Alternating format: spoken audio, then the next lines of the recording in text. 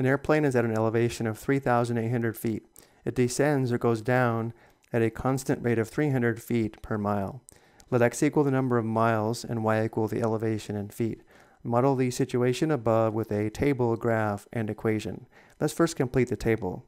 When x is 0, the number of miles is 0, and therefore y, the elevation, is the starting elevation of 3,800 feet, which means when x is 0, y is 3,800. And now from here, because the plane is descending or going down at a constant rate of 300 feet per mile, as x increases by 1, y is going to decrease by 300, which means when x is 1, y is equal to 3,800 minus 300, which is 3,500. When x is 2, y is equal to 3,500 minus 300, which is 3,200.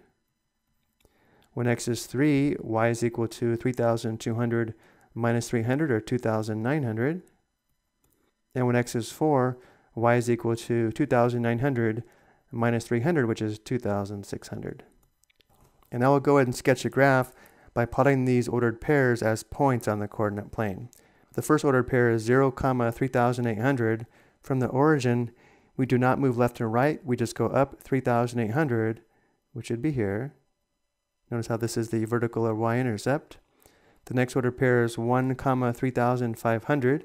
From the origin, we move right 1 up 3,500, approximately here. Next we have 2, 3,200.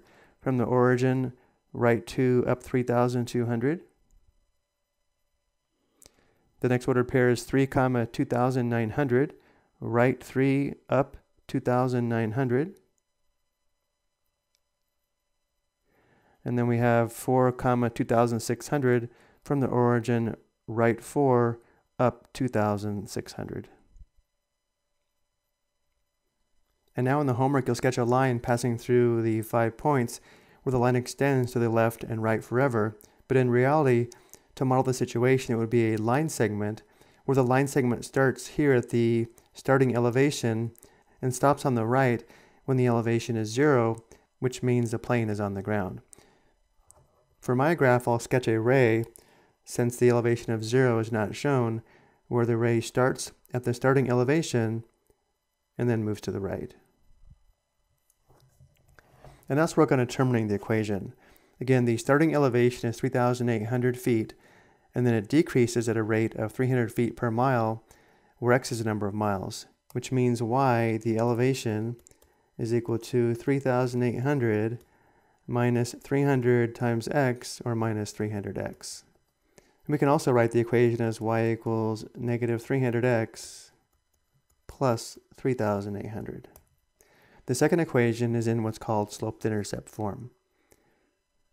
Just keep in mind the equation, the graph, and the table are only valid in this situation when x, the number of miles, is greater than or equal to 0 and less than or equal to 12 2/3, where after 12 2/3 miles, the elevation is 0.